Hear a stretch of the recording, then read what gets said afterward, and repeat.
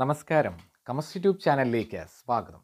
ഇന്ന് ഞാനിവിടെ ചെയ്യാൻ പോകുന്ന വീഡിയോ 10ാം ക്ലാസ് ബോർഡ് എക്സാം എഴുതാൻ പോകുന്നവർക്ക് 11 ദിവസം കൊണ്ട് 11 ചാപ്റ്റേഴ്സ്, അതിൽ 8ാമത്തെ ചാപ്റ്ററായ സോളിഡ്സ്, ഇതിൽ കൊടുത്തിരിക്കുന്ന ഫോക്കസ് ഏരിയയാണ് ഇപ്പോൾ ഇവിടെ ഡിസ്കസ് ചെയ്യാൻ പോകുന്നത്.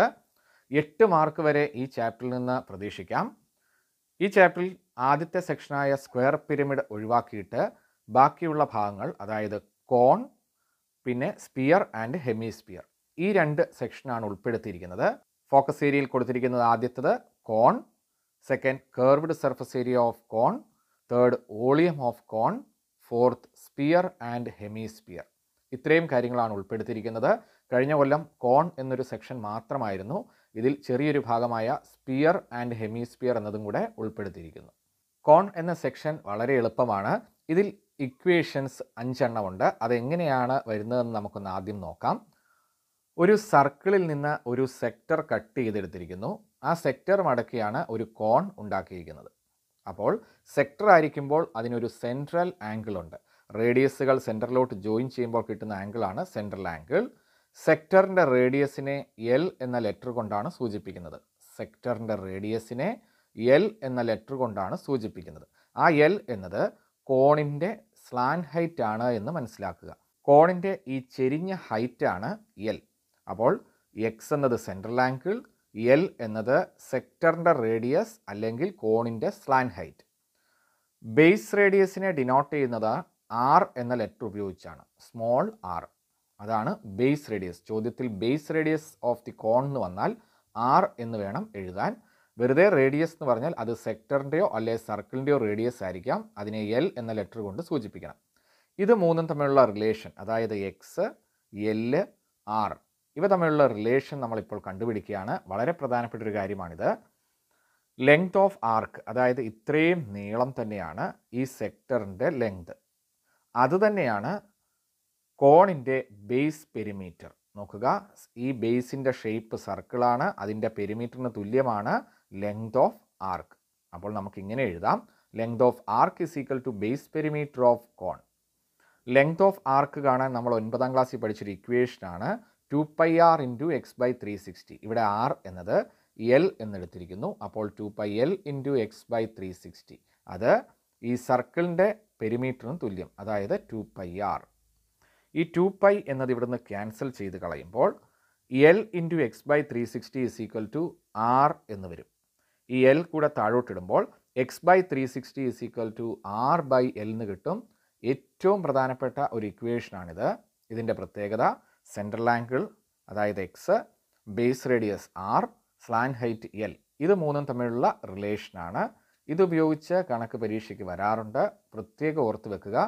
ഇതൊന്നും പഠിച്ചില്ലെങ്കിലും X by 360 is equal to R by L എന്ന ഇക്വേഷൻ നന്നായിട്ട് ഓർത്തിരിക്കുക. അടുത്തത് ഒരു കോണിൻ്റെ base radius, height, slant height, ഇത് മൂന്നും കൂടെ ഉള്ള റിലേഷനാണ്. അതായത് ഇവിടെ പൈതഗോറസ് തിയറമാണ് ഉപയോഗിച്ചിരിക്കുന്നത്.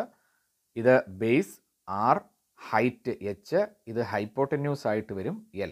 അപ്പോൾ hypotenuse square is equal to base square plus altitude square. അതായത് ഇതിൽ ഏറ്റവും വലുത് എൽ അഥവാ സ്ലാൻഡ് ഹൈറ്റ് ആണ്. അപ്പോൾ L square is equal to H square plus R square. ബാക്കിയെല്ലാം കണ്ടുപിടിക്കാൻ എല്ലിൽ നിന്ന് കുറച്ചാൽ മതി. അപ്പോൾ H square is equal to L square minus R square, R square is equal to L square minus H square. അടുത്തത് കർവ്ഡ് സർഫസ് ഏരിയ ഓഫ് കോൺ. ഒരു കോണിൻ്റെ curved surface area എന്ന് പറയുന്ന ഈ ഭാഗമാണ്. ഇതിൻ്റെ താഴെയുള്ള ഭാഗം ഇല്ലാതെ ഈ ചുറ്റുമുള്ളത് മാത്രം, അതിനെയാണ് കർവ്ഡ് സർഫസ് ഏരിയ എന്ന് പറയുന്നത്. അത് ഈ സെക്ടറിൻ്റെ ഏരിയയ്ക്ക് തുല്യം. അപ്പോൾ curved surface area of cone is equal to area of sector. Area of sector നമ്മൾ 9ാം ക്ലാസ്സിൽ പഠിച്ചിട്ടുണ്ട്, pi R square into X by 360. ഇവിടെ ആർ എന്നത് എൽ എന്നാണ് എടുത്തിരിക്കുന്നത്. അപ്പോൾ pi L square into X by 360. കുറച്ച് മുമ്പ് നമ്മൾ കണ്ടു എക്സ് ബൈ 360 എന്നാൽ ആർ ബൈ എൽ ആണ്. ഇവിടെ ഒരു എൽ സ്ക്വയറിലെ എല്ലുമായിട്ട് കട്ട് ചെയ്ത് മിച്ചമുള്ളത് pi into L into R. അത് നമുക്ക് പറയാൻ എളുപ്പത്തിന് പൈ ആർ എൽ എന്നെഴുതുന്നു. ഇക്വേഷൻ മാത്രം പഠിച്ചു വെക്കുക. കർവ്ഡ് സർഫസ് ഏരിയ ഓഫ് കോൺ എന്നാൽ pi R L. Curved surface area of cone pi R L. Total surface area, ഒരു കോണിൻ്റെ ചുറ്റുമുള്ള ഭാഗവും അതിൻ്റെ അടിയിലുള്ള ഭാഗവും കൂടെ ചേർത്ത്, താഴെ ഒരു സർക്കിളാണ്, അപ്പോൾ ആ സർക്കിളിൻ്റെ ഏരിയയും കൂടെ ചേരുമ്പോൾ total surface area of cone is equal to pi R square plus pi R L. ഇപ്പോൾ ഇവിടെ രണ്ട് ഇക്വേഷനായി. നേരത്തെ നമ്മൾ പഠിച്ചു ഏറ്റവും പ്രധാനപ്പെട്ട equation x/360 is equal to r/l. അടുത്തത് ലാസ്റ്റ് ഈ സെക്ഷനിൽ വോളിയം ഓഫ് കോൺ. ഒരു കോണിൻ്റെ വോളിയം എന്ന് പറയുന്നത് സിലിണ്ടറിൻ്റെ വോളിയത്തിൻ്റെ 1/3 ആണ്. സിലിണ്ടറിൻ്റെ വോളിയം πr²h, അതിൻ്റെ ഫ്രണ്ടിൽ ഒരു 1/3 കൂടി ഇട്ടാൽ വോളിയം ഓഫ് കോണായി. 1/3 πr²h ആണ് വോളിയം ഓഫ് കോൺ. സോളിഡ്സ് എന്ന ചാപ്റ്ററിലെ സ്പിയർ ആൻഡ് ഹെമിസ്പിയർ എന്ന ഭാഗം കൂടെ ഇതിൽ ഉൾപ്പെടുത്തിയിട്ടുണ്ട്. അപ്പോൾ കോൺ എന്നതിൻ്റെ കൂടെ സ്പിയർ ആൻഡ് ഹെമിസ്പിയർ എന്ന സെക്ഷനാണ് അടുത്തത്. ഒരു സ്പിയറിൻ്റെ സർഫസ് ഏരിയ എന്ന് പറയുന്നത് 4 സർക്കിളിൻ്റെ ഏരിയയ്ക്ക് തുല്യം. സർക്കിളിൻ്റെ ഏരിയ πr² ആണെന്ന് നമുക്കറിയാം. അപ്പോൾ ഇത്രയും ഭാഗമാണ് ഈ സർഫസ് ഏരിയ, അത് 4πr² തുല്യം. വോളിയം ഓഫ് സ്പിയർ, ഇതിൻ്റെ വോളിയം എന്ന് പറയുന്നത് 4/3 πr³ ആണ്. 4/3 πr³. ഇനി ഹെമിസ്പിയർ. ഹെമിസ്പിയറിന് 3 ഇക്വേഷൻ ഉണ്ട്. സ്പിയറിനാകെ ഈ 2 ഇക്വേഷൻ മാത്രമേ ഉള്ളൂ. ഹെമിസ്പിയറിൻ്റെ കേർവ്ഡ് സർഫസ് ഏരിയ എന്ന് പറയുന്നത് ഇതിൻ്റെ പകുതി. ഇവിടുത്തെ സർഫസ് ഏരിയ 4πr², അപ്പോൾ ഈ curved surface area 2πr². Total surface area ആകുമ്പോൾ മേളത്തെ ഒരു സർക്കിളും കൂടെ ചേർന്ന് 3πr². Equation total surface area of hemisphere 3πr². Volume of hemisphere എന്നത് സ്പിയറിൻ്റെ വോളിയത്തിൻ്റെ പകുതി. സ്പിയറിൻ്റെ വോളിയം 4/3 πr³, അതിൻ്റെ പകുതി 2/3 πr³ ആണ് വോളിയം ഓഫ് ഹെമിസ്പിയർ. അടുത്തത് നമ്മൾ ചെയ്യാൻ പോകുന്നത് ഈ ചാപ്റ്ററിൽ നിന്ന് പ്രതീക്ഷിക്കുന്ന ഏറ്റവും പ്രധാനപ്പെട്ട ചോദ്യങ്ങളാണ്. പരീക്ഷയ്ക്ക് വരാൻ ഏറ്റവും സാധ്യത കൂടുതലുള്ള ചോദ്യങ്ങൾ.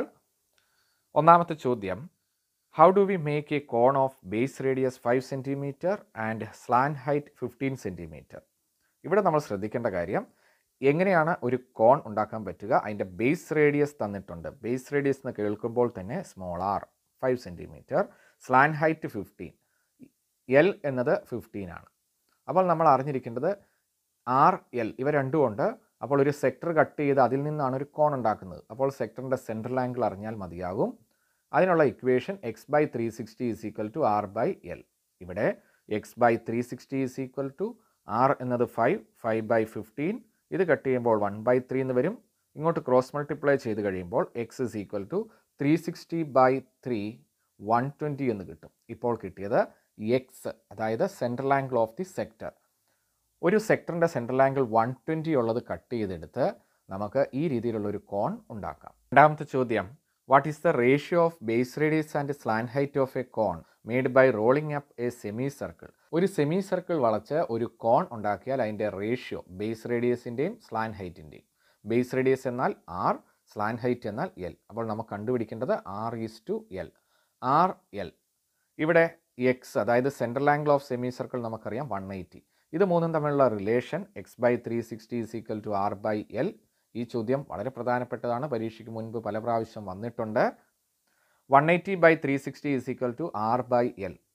അതായത് നമുക്ക് കണ്ടുപിടിക്കേണ്ടത് r/l അഥവാ r/l ആണ്. അത് ഇവിടുന്ന് കിട്ടി. r/l ഈസ് ഈക്വൽ ടു, ഇത് കട്ട് ചെയ്യുമ്പോൾ 1/2. അതായത് ratio r/l is equal to 1:2. ഇത് ചെയ്യാൻ വളരെ എളുപ്പമാണ്, ഒന്ന് ഓർത്ത് വെച്ചേക്കുക. 4 മാർക്ക് ഇതിൽ കിട്ടാം. അടുത്ത മൂന്നാമത്തെ ചോദ്യം, what is the area of curved surface of a cone of base radius 12 cm and slant height 25 cm? ഇവിടെ area കണ്ടുപിടിക്കാനാണ് curved സർഫസിൻ്റെ. Curved surface area കാണാൻ നമ്മൾ ഇക്വേഷൻ പഠിച്ചു πr/l. ഇവിടെ തന്നിരിക്കുന്ന ബേസ് റേഡിയസ് അതാണ് r, സ്ലാൻഡ് ഹൈറ്റ് എന്നത് l. RL ഇത് രണ്ടും ഉണ്ട്. ഇവിടെ ഇട്ട് കൊടുത്താൽ π × 12 × 25 300 π cm² ആണ് കർവ്ഡ് സർഫസ് ഏരിയ. പൈയുടെ വില കൊടുക്കേണ്ട ആവശ്യമില്ല. എത്ര രൂപ ചിലവാകും എന്നുള്ള രീതിയിലുള്ള ചോദ്യങ്ങൾ വന്നാൽ പൈയുടെ വില 3.14 എന്നും കൂടി കൊടുത്ത് വേണം കണക്ക് ചെയ്യാൻ. ഇവിടെ അതിൻ്റെ ആവശ്യം ഇല്ല. നാലാമത്തെ ചോദ്യം, the base radius and height of A cylindrical block of wood R 15 cm and 40 cm. What is the volume of the largest cone that can be curved out from this? ഒരു വലിയൊരു സിലിണ്ടർ ഉണ്ട്, അതിൻ്റെ base radius 15ഉം height 40ഉമാണ്. ഇതിൽ നിന്ന് ചെത്തിയെടുക്കാവുന്ന ഏറ്റവും വലിയ കോണിൻ്റെ volume എത്രയാണെന്ന് ചോദിച്ചാൽ അതേ ബേസ് റേഡിയസും അതേ ഹൈറ്റുമുള്ള കോണായിരിക്കും. അപ്പോൾ r is equal to 15 cm, h is equal to 40 cm. Volume of കോൺ എന്നത് 1/3 πr²h ആണ്. 1/3 × π × റേഡിയസ് 15, അപ്പോൾ r² ആകുമ്പോൾ 15 × 15 × 40. 15ഉം 3യും കൂടെ കട്ട് ചെയ്ത് 5 ഇൻറ്റു 40 എന്ന് പറയുന്നത് 200 ആണ്. 200 ഇൻറ്റു 15 അത്രയും pi. Answer 3000 pi centimetre ക്യൂബാണ് volume. ഇത് 4 മാർക്ക് വരെ കിട്ടാവുന്നൊരു ചോദ്യമാണ്, ഓർത്ത് വെക്കുക. 5ാമത്തെ ചോദ്യം, what is the surface area of the largest sphere that can be curved from A cube of edge 8 centimetre? 8 centimetre സൈഡുള്ള ഒരു ക്യൂബ്, ഇതിൽ നിന്ന് ചെത്തിയെടുക്കാവുന്ന ഏറ്റവും വലിയ സ്പിയറിൻ്റെ സർഫസ് ഏരിയ എത്ര എന്ന് ചോദിച്ചിരിക്കുന്നു. ഒരു സ്പിയറിൻ്റെ സർഫസ് ഏരിയ എന്നത് 4 സർക്കിളിൻ്റെ ഏരിയയ്ക്ക് തുല്യം, അതായത് 4πr². 4π ഇൻറ്റു റേഡിയസ് നമുക്ക് പറയാം, ഇത് മൊത്തം ഡയമീറ്ററിന് തുല്യമാണ് 8 സെൻറ്റിമീറ്റർ. അപ്പോൾ റേഡിയസ് എന്നത് 4 ഇവിടെ കൊടുത്തു കഴിയുമ്പോൾ 4² 16 ഇൻറ്റു 4 64 പൈ സെൻറ്റിമീറ്റർ സ്ക്വയർ ആണ് ഇതിൻ്റെ സർഫസ് ഏരിയ. ഇത് 4 മാർക്കിന് വരാവുന്ന ഒരു ചോദ്യമാണ്. സ്പിയർ എന്ന സെക്ഷൻ ഈ ഫോക്കസ് ഏരിയയിൽ ഉൾപ്പെടുത്തിയിട്ടുണ്ട്. ഇതിൽ നിന്ന് ചോദിക്കാവുന്ന ഏറ്റവും പ്രധാനപ്പെട്ട ഒരു ചോദ്യമാണിത്. 5 മാർക്ക് പ്രതീക്ഷിക്കുന്ന ചോദ്യം. A metal cylinder of base radius 4 centimetre and height 10 centimetre is melted and recast into spheres of radius 2 centimetre. How many such spheres got? ഒരു വലിയൊരു സിലിണ്ടർ ഉണ്ട്, അതിൻ്റെ ബേസ് റേഡിയസ് 4ഉം ഹൈറ്റ് 10ഉമാണ്. ഇവിടെ നമുക്ക് തിരിച്ചറിയാൻ ക്യാപിറ്റൽ ആർ എന്ന് കൊടുത്തിരിക്കുന്നു 4 ബേസ് റേഡിയസ്, ഹൈറ്റ് എച്ച് എന്ന് കൊടുത്തിരിക്കുന്നു 10. ഇതിൽ നിന്ന് എത്ര സ്പിയേഴ്സ് എന്നാണ് ചോദ്യം, അതായത് റേഡിയസ് 2 ഉള്ളത്. ഇവിടെ റേഡിയസ് 2, അതിനെ R = 2 എന്ന് കൊടുത്തിരിക്കുന്നു. എത്ര എണ്ണം കിട്ടുമെന്നറിയാൻ volume of cylinder by volume of sphere ചെയ്താൽ മതി. നോക്കുക, number of spheres = volume of cylinder divided by volume of sphere. സിലിണ്ടറിൻ്റെ volume, അതിൻ്റെ ഇക്വേഷൻ ഇതാണ്, πr²h. സ്പിയറിൻ്റെ വോളിയത്തിൻ്റെ equation 4/3 πr³. ഈ ഫ്രാക്ഷനായ 3 മേളിലോട്ട് വരുമ്പോൾ 3 ഇൻറ്റു പൈ ഇൻറ്റു റേഡിയസ് എന്നത് 4, അപ്പോൾ 4 into 4 into height 10 divided by 4 into pi into r³. r എന്നത് 2 ആണ്, അപ്പോൾ 2 ഇൻറ്റു 2 ഇൻറ്റു 2. ഇവിടെ ഈ 2 ഇൻറ്റു 2 4, ആ 4 ഒരു 4ഉമായിട്ട് കട്ട് ചെയ്തു. താഴെയുള്ള ഒരു 4 ഈ മുകളിലുള്ള 4ഉമായിട്ട് കട്ട് ചെയ്തു. പൈ ക്യാൻസലായി. 2 10ഉമായിട്ട് കട്ട് ചെയ്ത് 5. അപ്പോൾ ആൻസർ 3 ഇൻറ്റു 5 15. അതായത് 15 സ്പിയേഴ്സ് ഈ രീതിയിൽ ഉണ്ടാക്കിയെടുക്കാൻ പറ്റും. ഇത് 5 മാർക്കിന് ചോദിക്കാൻ സാധ്യതയുള്ള ഒരു ചോദ്യമാണ്, ഓർത്ത് വെക്കുക. അടുത്തത് പ്രത്യേകം ശ്രദ്ധിക്കേണ്ട കാര്യം, ഫോക്കസ് ഏരിയയിൽ ഇല്ലാത്ത ഒരു ഭാഗമാണ് square pyramid. Square pyramid focus ഏരിയയിൽ നിന്ന് മാറ്റിയിട്ടുണ്ട്. പക്ഷേ എക്സ്ട്രാ ക്വസ്റ്റ്യനിൽ സ്ക്വയർ പിരമിഡ് എന്ന ഭാഗത്തുനിന്ന് ചോദ്യങ്ങൾ വരാം. ഇപ്പോൾ നമ്മൾ ചെയ്തത് 10ാം ക്ലാസ് ബോർഡ് എക്സാം എഴുതാൻ പോകുന്നവർക്ക് 11 ദിവസം കൊണ്ട് 11 ചാപ്റ്റേഴ്സ്, അതിൽ 8ാമത്തെ ചാപ്റ്ററായ സോളിഡ്സ്, ഈ ചാപ്റ്ററിൽ കൊടുത്തിരിക്കുന്ന ഫോക്കസ് ഏരിയ ആണ്. ഈ വീഡിയോ നിങ്ങൾക്ക് ഇഷ്ടമായി എന്ന് കരുതുന്നു. വീഡിയോ ഇഷ്ടമായെങ്കിൽ ലൈക്ക് ചെയ്യുക, ഷെയർ ചെയ്യുക. ചാനൽ ഇതുവരെ സബ്സ്ക്രൈബ് ചെയ്യാത്തവർ സബ്സ്ക്രൈബ് ചെയ്യുക. അടുത്ത വീഡിയോയുമായി നമുക്കുടനെ കാണാം.